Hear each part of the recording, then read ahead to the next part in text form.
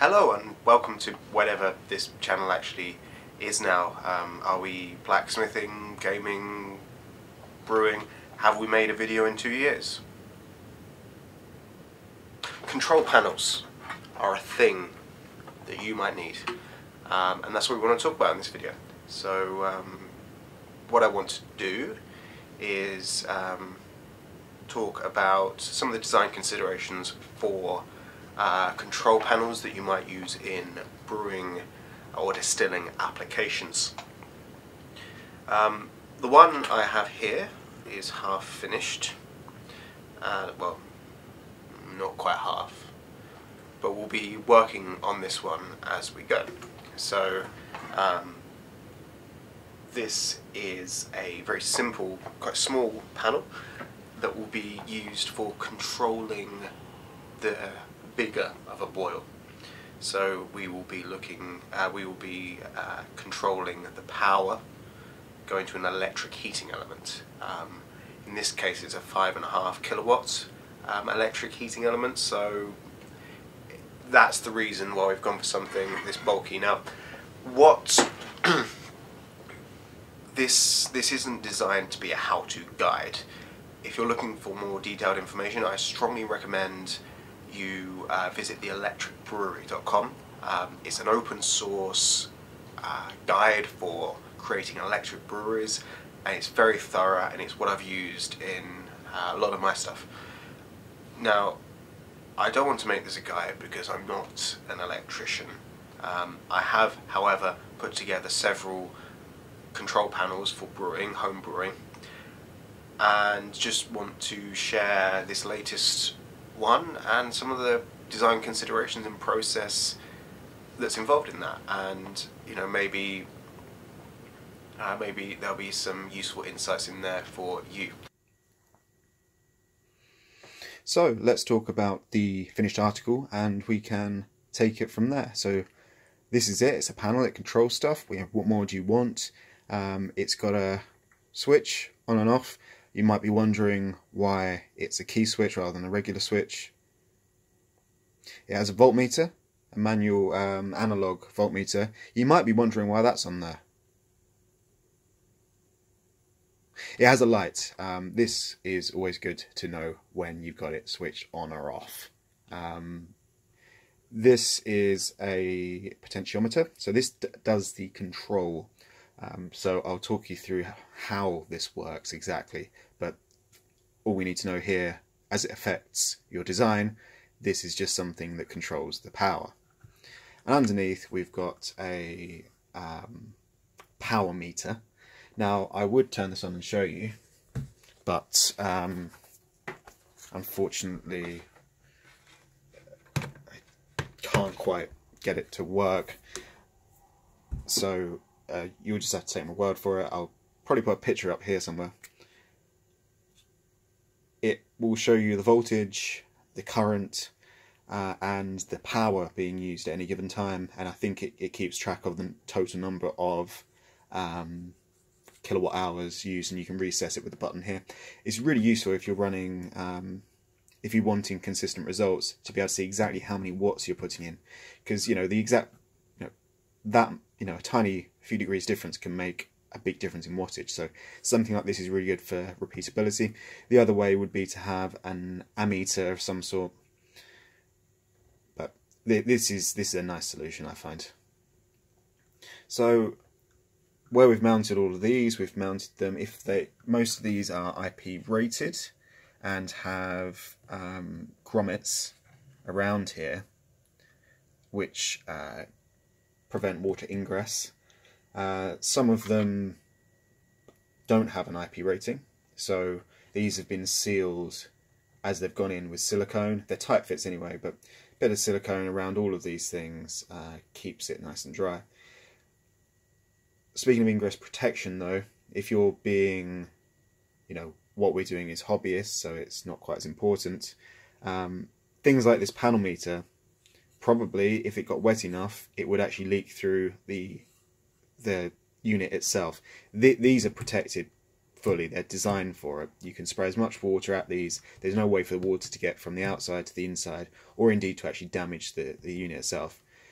if you, this I think is okay. This, if you sprayed water at it, it would A, break with enough water, and B, actually properly let water inside. So just consider that what we're trying to do, being hobbyists, is make something that works for us. IP protection is great because you know, you don't want your stuff getting wet, but it's not going to be as bulletproof as a professionally done panel with properly sourced and properly rated goods. But we can follow best practice. Down here we have the inlet. So this, I'll talk about again the specifics of the electricals in a minute, but this is a cable gland. So this is you drill the hole, you put the gland in.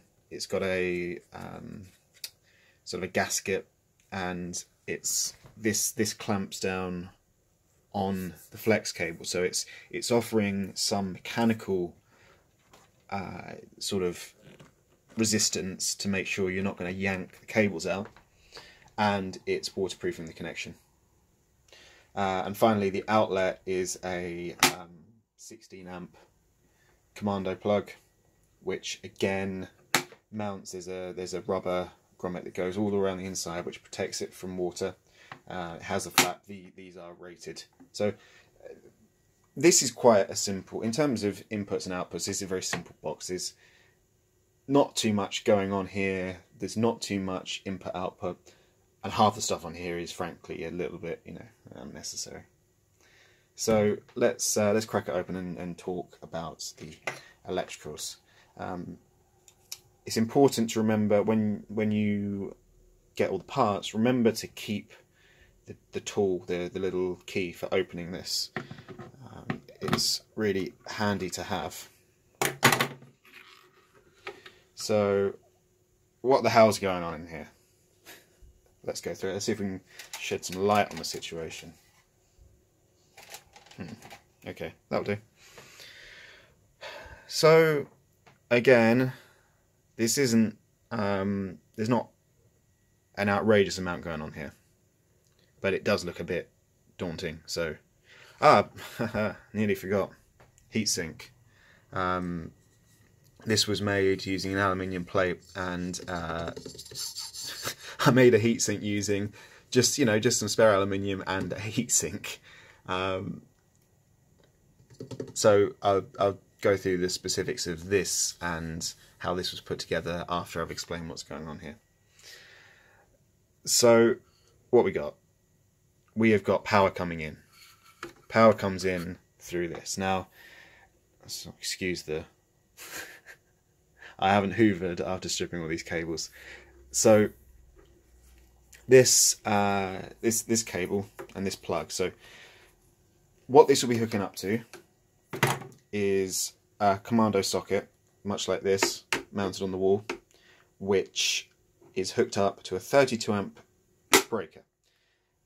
So therefore, everything up until there's something to derate it has to be rated to 32 amps. General rule of thumb. So plug, obviously it's a 32 amp plug. It doesn't fit if it's not. The cable is 4mm square cable, which can carry safely 32 amps and some change.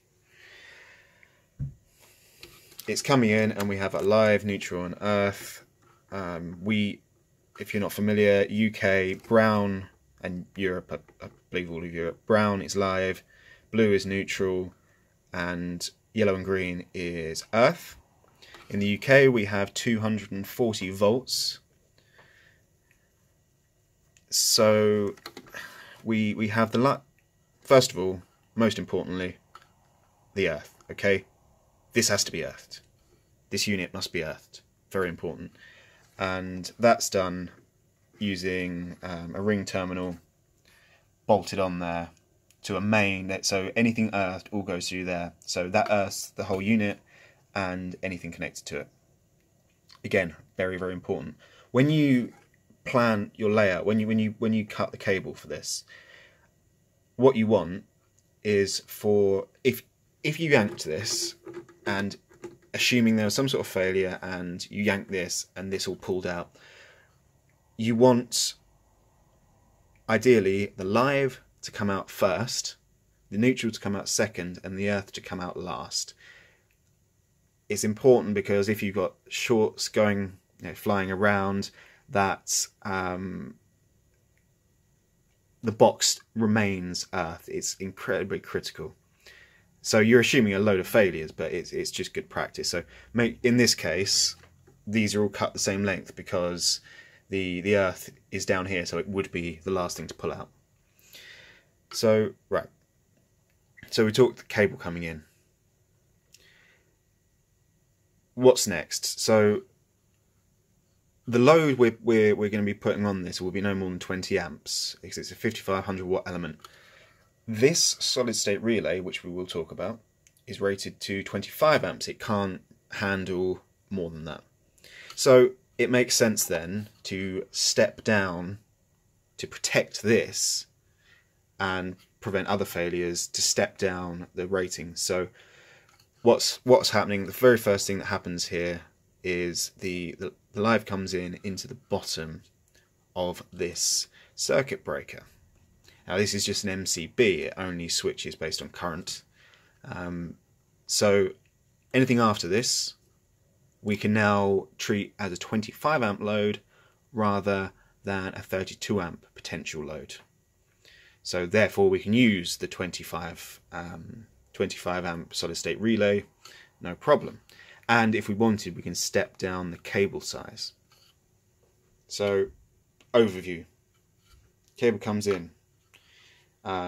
We have a breaker, a 25 amp breaker.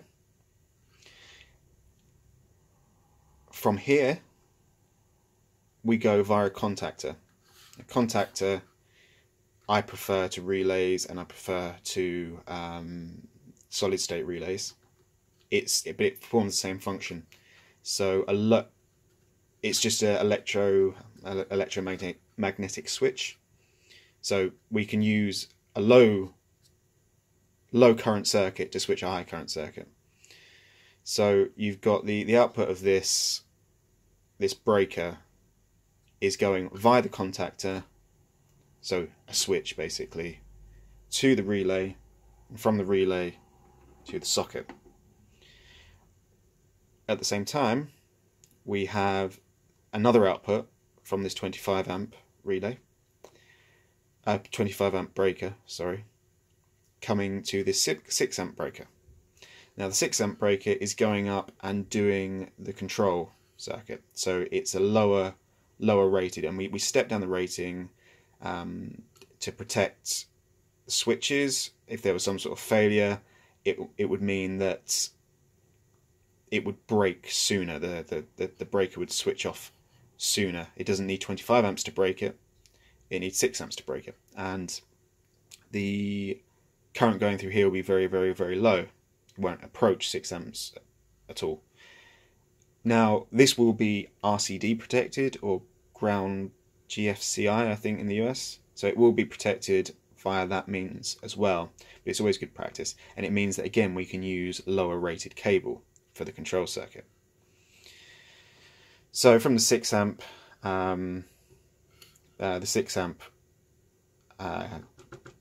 breaker, we have kind of a live bus. So it's coming through here and connecting together, it comes to the switch, the key switch, and then the output of that, so when it's switched on, it commons together one terminal on the voltmeter, the pilot lights, and the power meter, as well as the live terminal on the contactor here. So basically when you switch that on, all of a sudden, bam, all this stuff is powered, and as is the contactor. The neutral is again just common together, so we're commoning together all of these components and the contactor. Now, one thing with the contactor that I like is that, well, you can get relays to do the same thing, but one of the nice things is that it is double pole. So that means that you're not just switching the live, you're also switching the neutral. So it shouldn't be a problem. It's just an extra added safety thing. So the neutral coming in off this, the neutral line, is going straight to one of the pins of the contactor, where we also take the line off to go around here. So the neutral is switched past this point. So what you have is that when you switch this on, is to say all this goes live, and out of the bottom of this you now have the high current circuit, which connects, the neutral connects straight to the socket, and the live goes up to this solid state relay. Now this solid state relay, it's basically a thyristor. It's a phase angle controller, and these come in lots of different formats. I like it in this kind of, I'm not even sure if solid state relay is the right terminology here, but I like the package it comes in. It's very mountable, very accessible, it's just easy to use, so I quite like these. So what's going on with this is we have two lives basically. We over here we have we have what's coming out of the contactor, and we have the output, which then goes straight to the socket. That's controlled by a potentiometer. So these two whites, I've used a different kind of cable because this is basically, it is live, but it's very, very low current. It's a 1 watt circuit. So this is basically signal cable, and this potentiometer is a 1 watt potentiometer. So it does take a little bit, but not very much. And it's linear, so use a linear potentiometer means that you get a nice linear adjustment on the power output. In terms of the cable being used, this is very critical. You've got to consider the loads you're putting on it. So even though we've derated this to 25 amps, I've still used 4mm square cable, which is way overrated. But that's good. You know, you don't want heat build up in this because you haven't really got much of a means of cooling it. Also, for all of the high current circuitry, the cable being used is what's known as tri-rated cable. I couldn't tell you exactly what it's basically 3 certifications it has, but it's recommended for use in panels. So all the high current stuff is that, and I've got a consistent sort of scheme going on here. So the high current stuff is brown and blue, and using tri-rated cable, and then the control is orange and black, so orange being live, black being neutral, and earth stays the same throughout. Signal stuff, I've used white. So that's basically how the electrics are working on this, and you know, this is all stuff I really recommend. These DIN rails and DIN mountable stuff is just great. So that's another advantage of the contactor over a relay. If we just talk about that for a second, so the reason I went with a contactor, generally speaking, your normal electromagnetic relays, you know, they come in lots of packages. This is one here. These are good. I would use them up to about 10 amps. Anything more than that, I like to use something a bit more robust. Now, the main advantages of this, really, as I said, this one happens to be a double throw. You do get that with these relays. In fact, I think this might be one. I like the fact you can mount them on a DIN rail, and I like the fact they're more robust, and they prevent welding. So when you've got a high current load, there's always the potential for the relay to stick. So the contactor on the relay can, under a high current load, weld itself closed, which is a problem because then you've potentially got a live circuit you don't want to be live.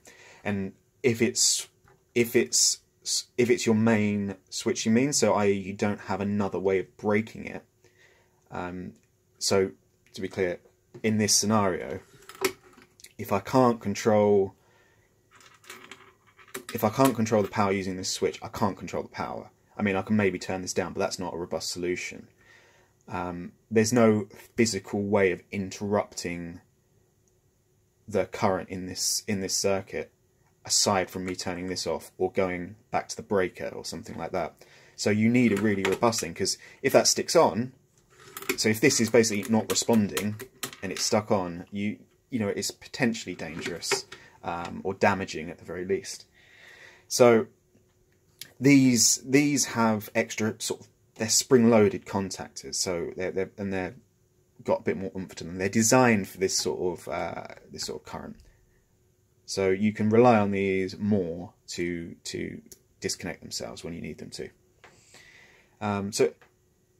So if we're talking, we're now talking mechanical stuff related to this.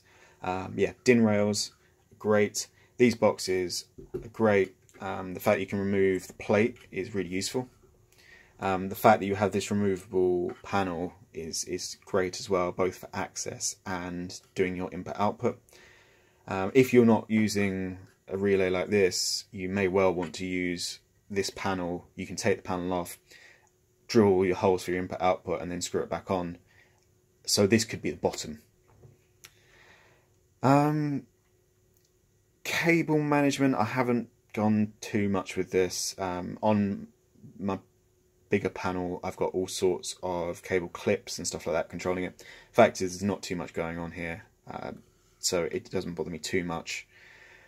One important thing is to use some sort of protection by the hinge, because you can get the potential for damage by frayed cables, by pulling, stuff like that. So making sure there's enough slack, so you can open and close this without worrying about pulling out connectors or damaging the cable is important.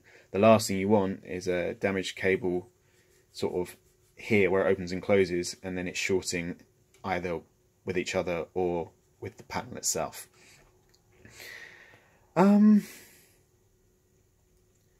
So this up here I've done by taking off the original metal plates. Let's stand this up so you can see. I've taken off the original plates. I've used it as a stencil to cut a piece of aluminium, and then what I've done is I had this heatsink lying around. It's an old Xbox heatsink, I think, from when I used to repair those. This one obviously didn't make it. The relay is bolted through, so I've drilled and tapped the heatsink. So it's basically this is the nut, effectively. So it's not actually attached hard to the plate, just to this. It makes life quite easy. And I've used, you need thermal interface material, especially here. And you need thermal interface material to fill in all the, because it's not a perfect surface. You need it to fill in the gap. As I say, especially here, because it's just a bit of aluminium and a bit of aluminium.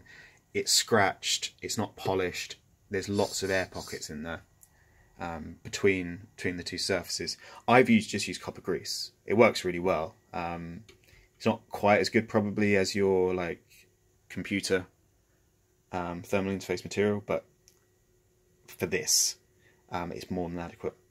Obviously, just be careful, it is copper grease, it is conductive, don't go crazy. What other mechanical things do we need to talk about? I think that's about it, to be honest. This video's gone long enough.